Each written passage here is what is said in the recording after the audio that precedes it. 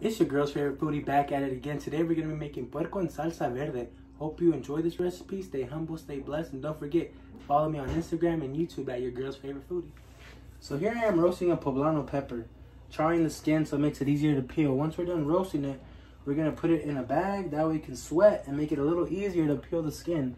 The skin is something you don't want in your salsa. Man, if you guys can smell the smell this is giving off right now, I'm telling y'all, this channel, we're all about flavor. And let me tell y'all, pro tip is roasting it. Because if you ask your suegra to give you this recipe, she's going to give it to you. No doubt about it. But she's not going to tell you to roast the poblano. I'm telling you right now. This is going to give it that extra oomph, that bam, that thank you, ma'am. You know what I'm saying? This is going to help you out, bring out that flavor that you're looking for. Okay? So here in the pot, I've added water. Drinking water only, no sink water, none of that stuff. We'll put about 1/8 of a cup, if not a little less, of chicken seasoning, chicken bouillon, consomé de pollo, whatever you want to call it to your desire. After we put our seasoning, we're going to be adding our tomatillos and our cilantro. And then we're going to be adding our onion, but we don't want the whole onion. We're going to use about half of it.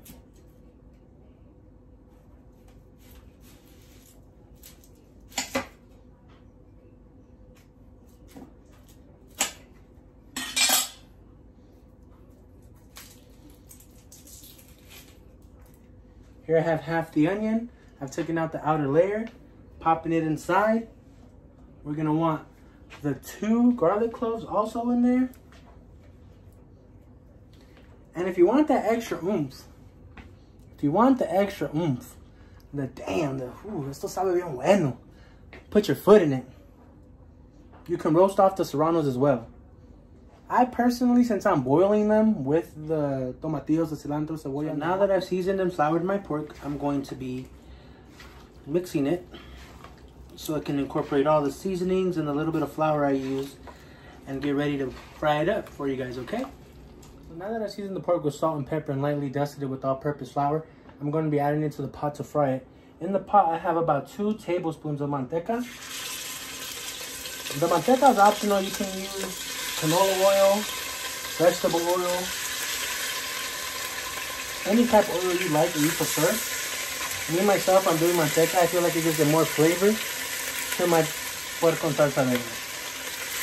Now that my pork's frying up, I've cleaned the poblano pepper. I wish you guys could smell it. It smells so good.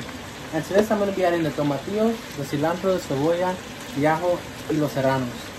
So the garlic, the onion, the tomatillos, the cilantro, and the serrano peppers are going to go in here with a little bit of the water that I used to boil it, and we're going to blend it to make the poblano. I've added the tomatillo, the cilantro, the cebolla, the ajo, the serranos, and about a cup of the water that was boiled in.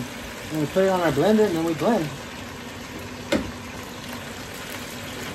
Don't forget to put on the lid. You don't have a mess. Oh no, you don't want that. So now that I finished searing all the meat, I dropped my heat down to a medium low. I'm going to be adding the salsa verde here. I did have to add a little bit of salt to it, to my liking. That's going to be up to you if you want to add more salt or don't add any more salt at all. Once you pour this in, you're going to let it simmer for about an hour, hour and a half. And then once it's all done, you'll be ready to go. You'll have your chile and salsa verde con puerco. Oh yeah, it's going to be delicious. Trust me. Last part, this is completely optional. I'm going to be adding some potatoes to the puerco and salsa verde. You know, it's going to thicken up the sauce just a little bit more. And it's going to have a little bit of extra in there just for my liking. I mean, if you want to put the potatoes in, great. If you don't, it's going to taste great with or without the potatoes. So here we are with the finished product. It looks amazing. My mouth is watering.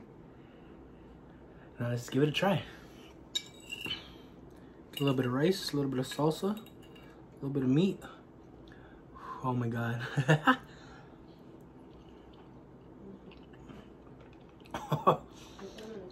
Let me tell you what.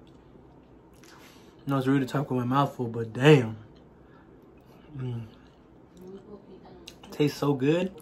I'm telling you, when you do it with the roasted poblano, it's a game changer. Game changer. Well, I hope you guys enjoy the recipe. Take care and stay blessed.